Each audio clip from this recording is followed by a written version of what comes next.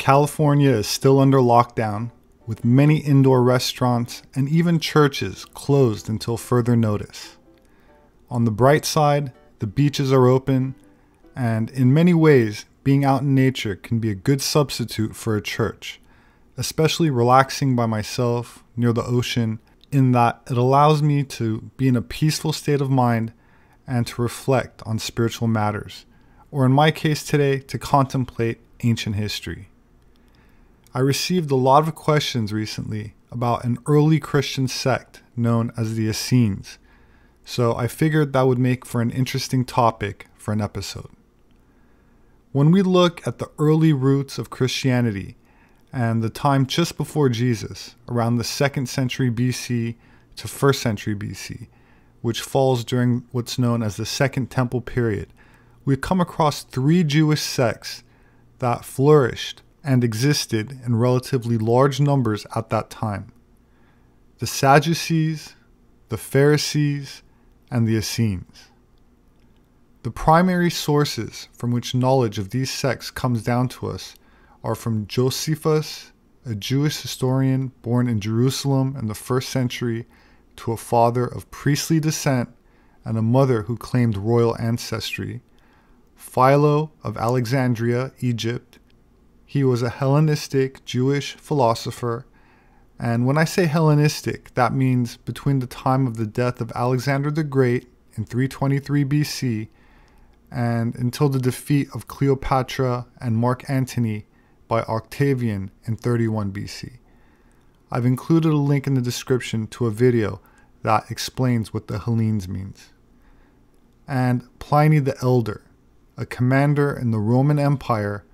He was also a philosopher and author, and basically wrote what became the model for encyclopedias. Now, the Sadducees didn't believe in spirits, mysticism, or an oral tradition, emphasizing acceptance of the written law alone, which in its depiction of the priesthood corroborated their power and enforced the hegemony of the Sadducees in Judean society.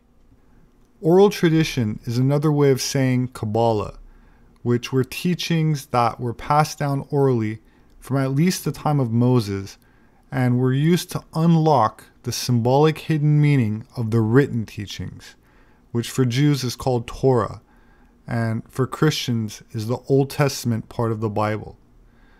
So the Sadducees were mainly comprised of aristocratic families, merchants, high priests, and mainly those with money. They observed and promoted literal written law and had the most conservative views, and for the most part got along with the Roman rulers of Palestine. Their high social status was reinforced by their priestly responsibilities, which included performing sacrifices at the temple, the primary method of worship in ancient Israel. According to Josephus, the Sadducees believed that there's no such thing as fate, man has free will, the soul is not immortal, there's no afterlife. They rejected the concept of angels or spirits and believed that there were no rewards or penalties after death. The priesthood often represented the highest class in Judean society, but not all priests and aristocrats were Sadducees. Many were Pharisees. The Pharisees and the Sadducees are historically seen as antithesis of one another. The Sadducees rejected the Pharisees' use of oral law to enforce their claims to power, citing the written Torah as the sole manifestation of divinity. Another conflict was cultural between the Sadducees, who favored Hellenization, meaning the Macedonian or Greek influence, and the Pharisees, who resisted it. They also disagreed on certain rites and services, religious laws, and religious interpretations. For example, the Sadducees did not believe in resurrection of the dead. Now, this topic of resurrection is controversial, and there are literal interpretations, and then there are esoteric symbolic ones, which do not concern the reanimation of a dead body, but instead apply to a soul which has symbolically fallen, being rehabilitated and having a spiritual rebirth. So one sect went by a literal interpretation, and another utilized an unwritten oral tradition similar to what is passed down in secret societies today to find a deeper meaning in the written text.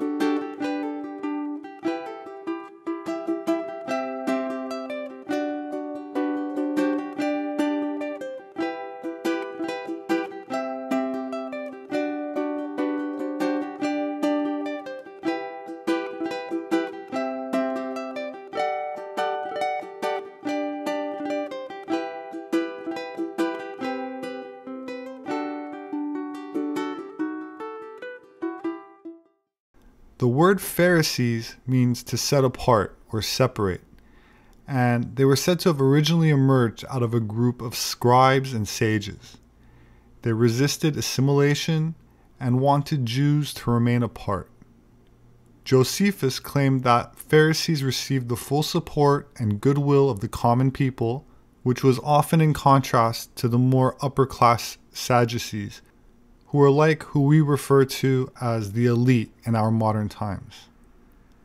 That said, there have been references made in the New Testament or Christian Bible that pointed to conflicts between Jesus and the Pharisees, which has led many to speculate as to whether Jesus himself belonged to the third sect, which was called the Essenes. To give some context, modern mainstream Jews, for the most part, perceive a direct link to the Pharisees, or the sages of the Talmud, which contains the teachings and opinions of thousands of rabbis, and most historians agree and consider them as the progenitor to rabbinical Judaism. The Essenes were fewer in number than either of the other sects, and were different in a number of ways. They lived a communal life, meaning they shared everything, and were dedicated to voluntary poverty. They lived without money. They also rejected slavery as unjust. Their lifestyle was characterized by the abstinence from sensual pleasures or male climax for the purpose of pursuing spiritual goals. This means the renunciation of material possessions and overt physical pleasures, and rejecting various types of hedonism, and practicing a certain type of celibacy which involved secret practices that they guarded.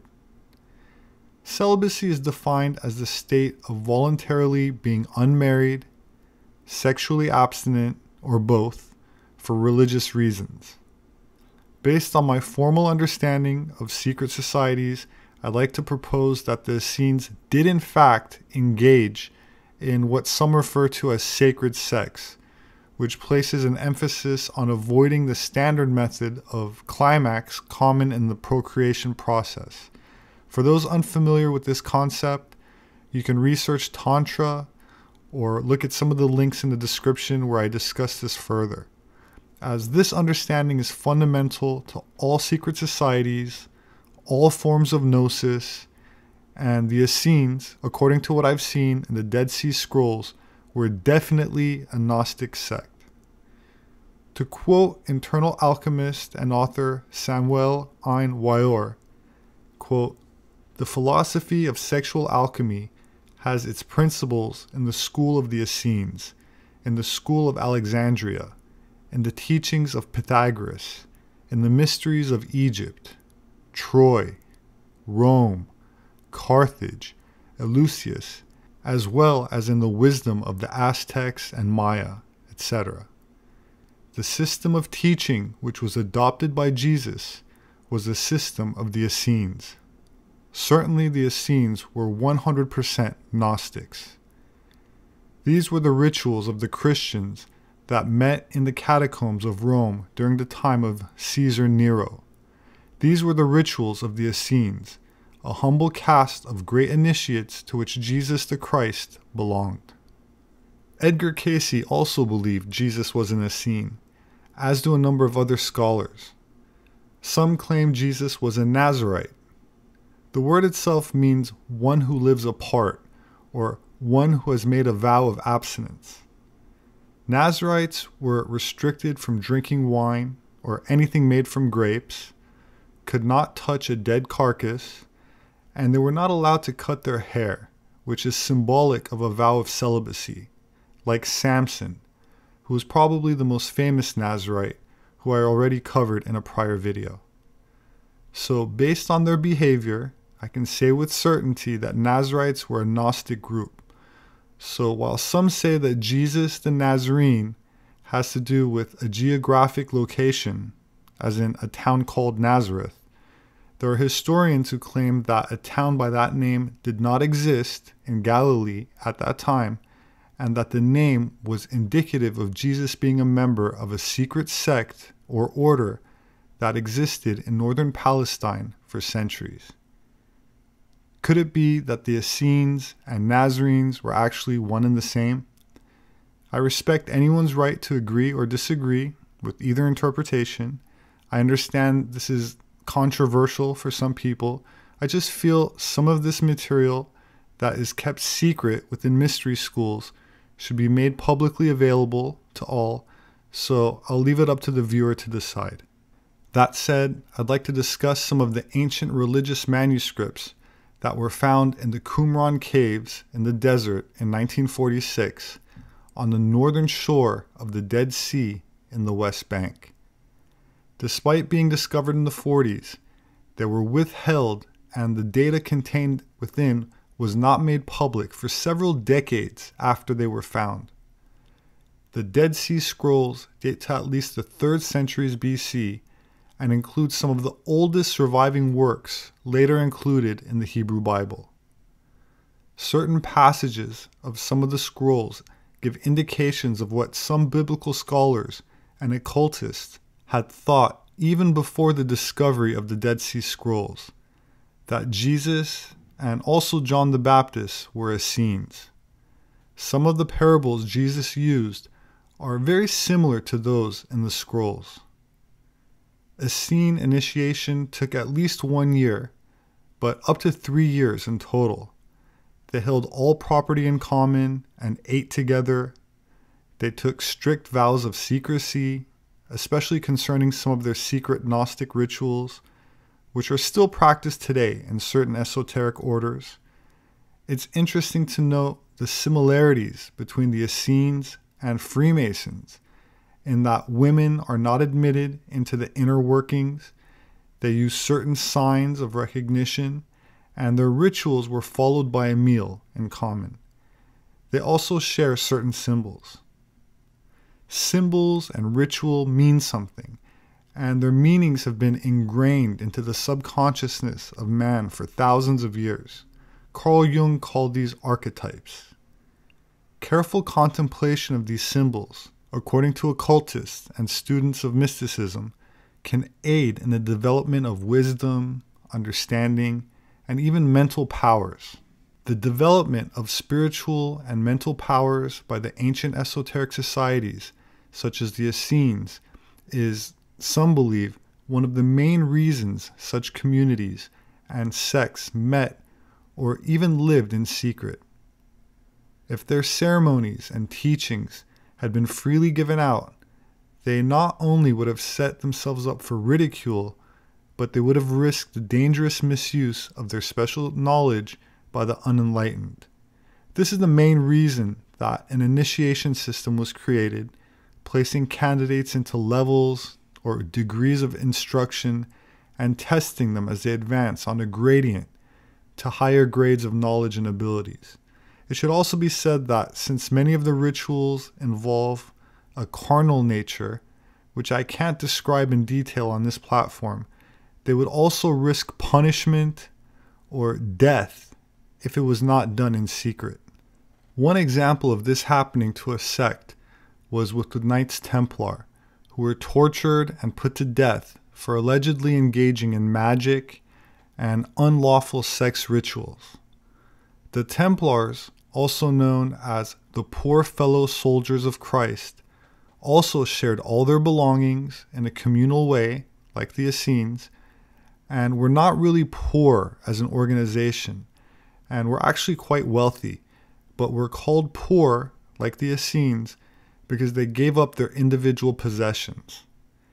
They would meet in secret in underground caves and perform the same type of rituals performed by the Essenes, which were also practiced long before them, such as in ancient Babylon, ancient India, ancient Tibet, and ancient Egypt. It is well known in most occult circles that the archetype of Jesus Christ, the dead and risen God, which is symbolically portrayed in astrotheology, is the same archetype as Osiris from Egypt.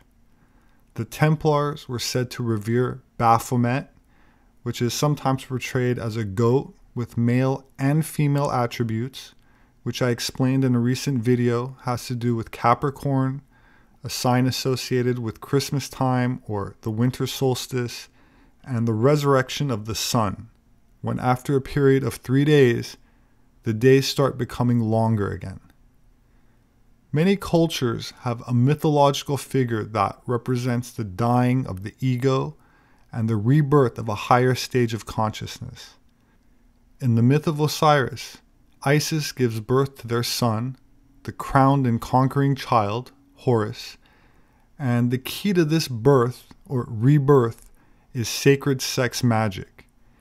It is believed that in Egypt, sex has been used as a sacrament and religious rite for many millennia, which also includes the commingling and consumption of certain fluids.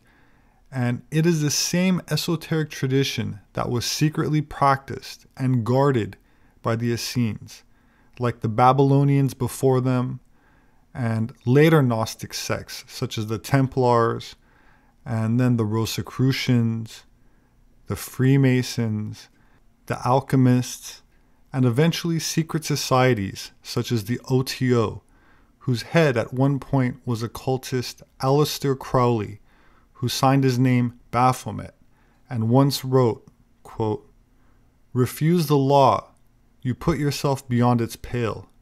It is the law that Jesus Christ, or rather the Gnostic tradition of which the Christ legend is a degradation, attempted to teach, but nearly every word he said was misinterpreted and garbled by his enemies, particularly by those who called themselves his disciples." The law that Crowley alluded to, that the Templars, the Masons, the Rosicrucians, and the Alchemists all guarded, was the occult secret to true enlightenment and spiritual vitality, the Gnostic tradition of sacred ritual performed in a controlled way since ancient times, as sex is the basis of all things. The uniting of opposites is the magical secret of accessing the collective unconscious and unlocking the raw life force in nature. God and beast, lingam and yoni, good and evil, creation and destruction. My name is Robert Sepehr. I'm an anthropologist. My published work is available on Amazon. My books make a great gift. If you'd like to support my work, you can do that through patreon.com. There should be a link in the description section for those that are interested. I appreciate it very much. Thank you. Please hit the like button and subscribe for future updates. As always, I look forward to reading your thoughts, so please leave a comment below. Please have a wonderful week, and I hope to see you again soon.